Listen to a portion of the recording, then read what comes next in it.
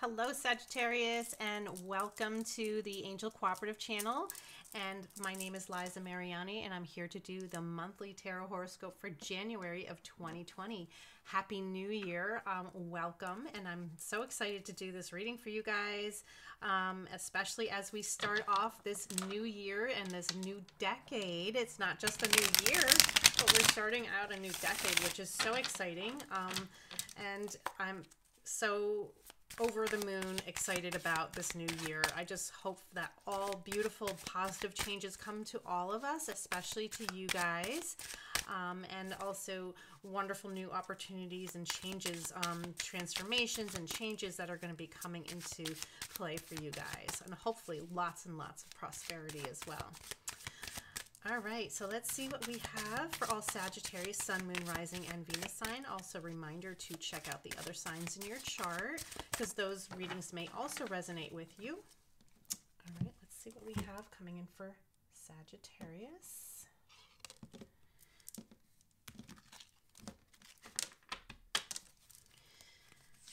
Okay, we have the Four of Wheels, the Death card reversed, the Sun reversed, and the Moon reversed. Wow, the Sun and the Moon are both reversed, and the Death card. So I do feel there is some major changes coming into play for you guys. We also have the Three of Wheels. Okay, so let's bring in some other cards for clarification for Sagittarius and what's coming into play for January of 2020. We're using the old style Lenormand deck. Okay. We have the Mountain, the Dog, the Lady, and the Tower.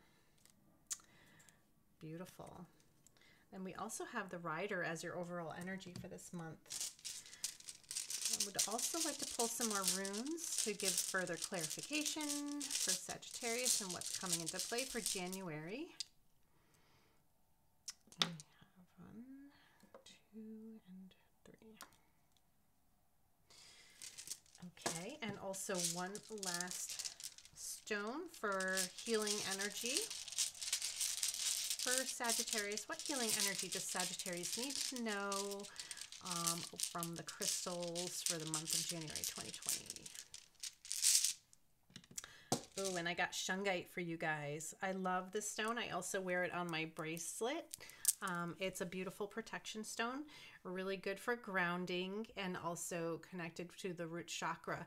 Also helps to balance out negative energies, and also protects you from negative energies. So I always, especially when I wear my shungite bracelet every day, but I do believe not just should you wear it, even have it around your home. I do feel like it wards off bad, negative energies from coming into your home.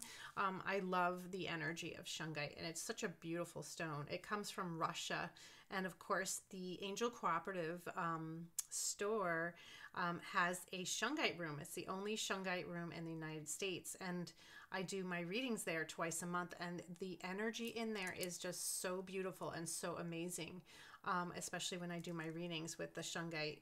And I just can't express how much I love this stone. I just really connect with it, and I just feel like you guys, maybe since it came into your reading, you should look into getting at least even a little stone of shungite to have in your home, even something to carry with you when you need extra protection from negative energies. And if you're around somebody who is definitely very negative, it'll help you protect you from it, because it'll absorb their energy so that way it doesn't affect you. All right, so we have the Three of Wheels as the overall energy for this month, and along with that we have the Rider. So I do feel like there is you're very excited about this new year and like going after, these new changes that are coming into play, and actually setting the ball in motion and going after it. The Rider is all about, setting off on this journey to make things happen. It could even be that you might even be traveling this month. But I do feel like for a lot of you Sagittarians, like you're actually excited about the energy of this new year as well, and about the new possible, connections that you're going to be making, but also creating new projects and new connections that are going to be very beneficial for you. So I love that, because this definitely, the overall energy, having that here, I do feel like that is coming into play. But I do feel like there is some baggage that you still need to unload that is still connected to you this month. And the reason why I say that, we do have here the Four of Wheels, which is also the Four of Pentacles. And I mean, it's called the Wheels in this deck, but it's definitely the Pentacles in all the other decks. The Four of Wheels with the Mountain, and the Mountain is all about challenges, having to overcome them. And I do feel like it could be having to do with monetary issues, maybe, trying to find ways to save more money, or, to budget yourself and, not spend as much as you normally would. I do feel like this year starting out, maybe you're having some ambitions or resolutions to be more mindful of, your money, and making more of a savings, focusing on building your income, but also saving a lot of it so you can put it aside for things that you want to create and build on. It could even be that maybe you're saving up for a home, or you're saving up for something that is substantial, maybe something that you're trying to work towards. So I do feel like that is, it's positive, but there is challenges that go with it, because it's also having to follow through with all the intentions that you have to make these changes for yourself, where you're actually having to overcome some challenges. So, I mean, I don't feel like it's bad, but I do feel like it can feel a little bit, it could feel a little bit challenging for you at times, where you're having, you're not sure of yourself, and you're almost like you're second guessing if you're doing things the right way, and maybe you slip up here and there, or it's really hard to stay focused and to stay, I want to say, it's almost like you need to be like super, super serious about it in order to make things really start to change and to start to happen. But also like focusing in on like really sticking to the plan instead of veering off here and there. It's like you have to stick to it, because you want to create this financial abundance for yourself this year. So I do feel like this is it's a beginning of the changes that are coming into play, but it also can feel a little overwhelming at first. So don't get overwhelmed. I do feel like you have all the right tools to make these things happen. It's just don't get overwhelmed with it. I do feel like there are things that you have to let end, especially with the Death card here, and it's reversed along, but we do have the dog with it, so that lightens the energy of the Death card. And we also have the Gateway rune. So I do feel like this is like you're allowing like things in your life to come to an end that you need to put behind you. And it could be, something negative that has happened in the past that has already ended, but you need to like release it in a way, because we do have the dog, and I do feel like this is you, trying to find your happiness, but it's like you're always loyal to everyone, and you're always there and dependable for everyone, but it's like you have to almost like do this for yourself. And I feel like this is more about talking about self-love and, nurturing yourself and allowing, being there for yourself, allowing these things to end and acknowledging them and releasing them. It's like you don't want to be holding on to that, the feeling of loss. And it's almost like the feeling of being a victim. And I don't want you to feel like the victim anymore. I think it's like time to move on from that. You need to release it. You need to forgive, let go, and accept it and feel the emotions of the past. But you want to also release them, so that way you can move forward and you can go after the things that you need to go after. But the thing is, like, I do feel that, with the Gateway rune, it's like this is the beginning of the transformation for you. This is going from, the direction that you need to be going towards to make this change. And by making the change, it's allowing these things or situations or people or whatever it is that you were holding on to from the past to come to an end and to release them, to release their energy. It's more that and I feel like it's like a negative energy that still, you know, like has it's gripping you in a way. And you don't want to allow that, because it's like you're almost feeding into it when you do. So don't like, I don't like, you know, allow it to control you. I feel like you need to acknowledge it and also release it, and just let, you know, let it be what it is. And just so that way you can move on towards these newer and better things that are coming into your life, and the people that are even your new connections that you're making. So it's like you need to release whatever that past energy is that is like still holding that negative energy within you. And that's why I do feel like shungite is going to be very good to help you with that this month. And it's also about, you know, absorbing that negative energy, so that way it's not affecting you anymore. We also have here the sun reversed, and that's also connected with the lady. So, you know, I do feel like you're, you know, even though the sun is reversed, it's like things may not be as clear, and it might not be as bright and as jovial and happy. But the thing is, it's still, the sun is still very positive even when it's reversed. I never feel like the sun is ever negative, even when it's reversed. I feel like it's still very positive, but sometimes you just feel a little unsure of yourself. But, you know, you have to also, you know, the sun's energy is very healing too. So I feel like it's allowing yourself to still go through this healing process, especially after this death card is behind you.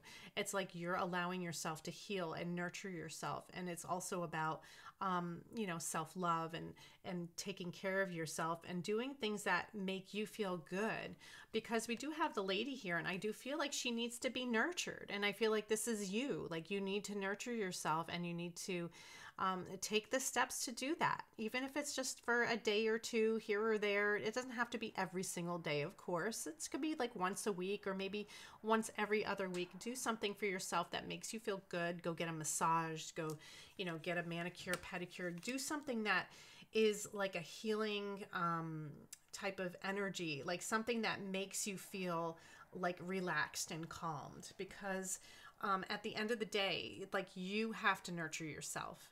Nobody else is going to do it for you. You need to do it for you. So I feel like that is also an important message that I guess you guys need to hear this month. And with that, you know, we have this is also about, you know, revealing messages or signals or symbols or symbolisms. But it's also like tuning into your intuition.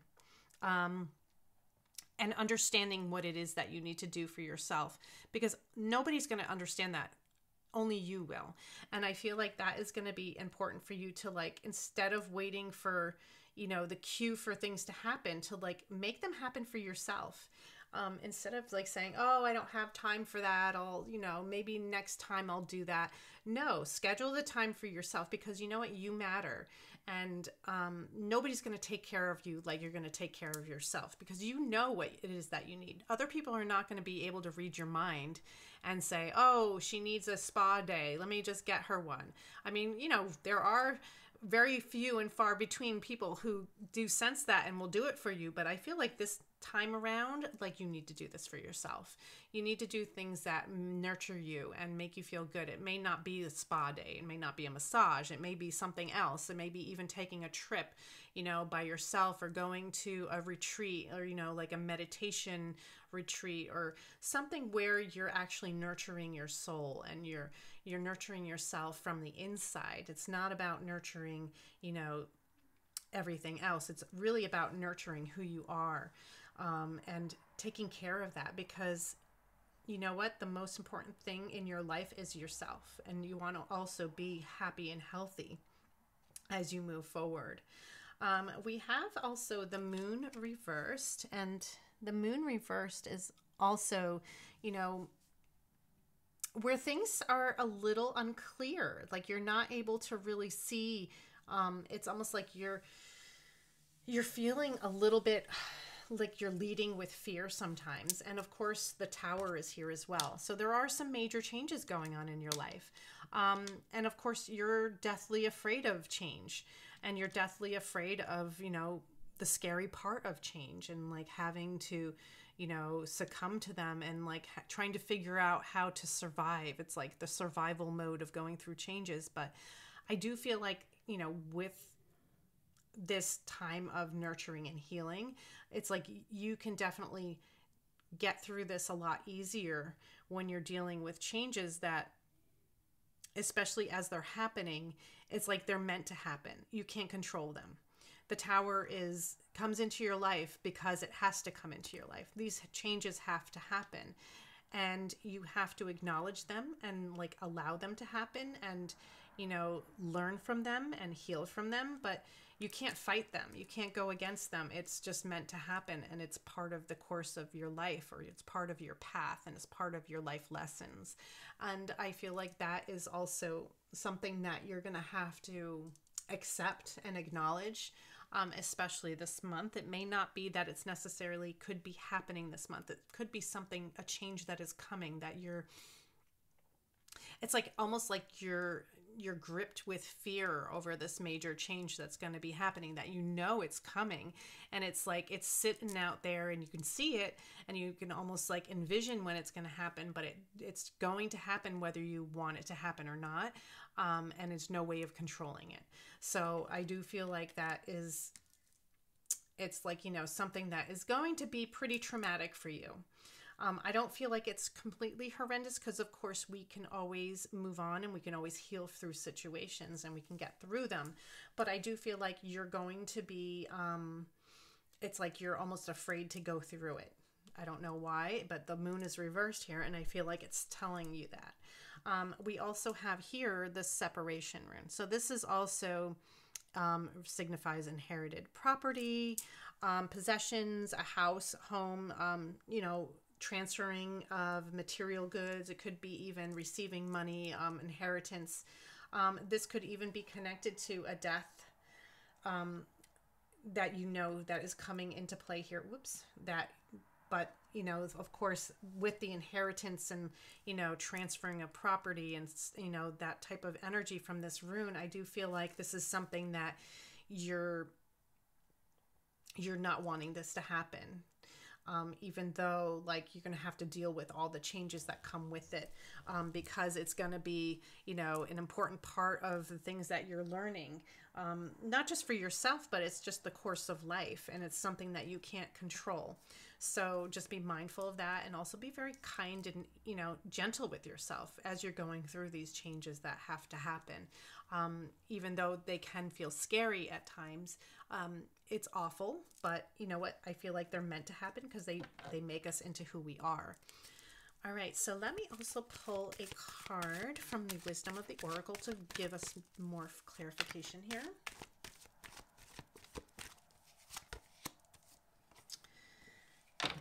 Okay.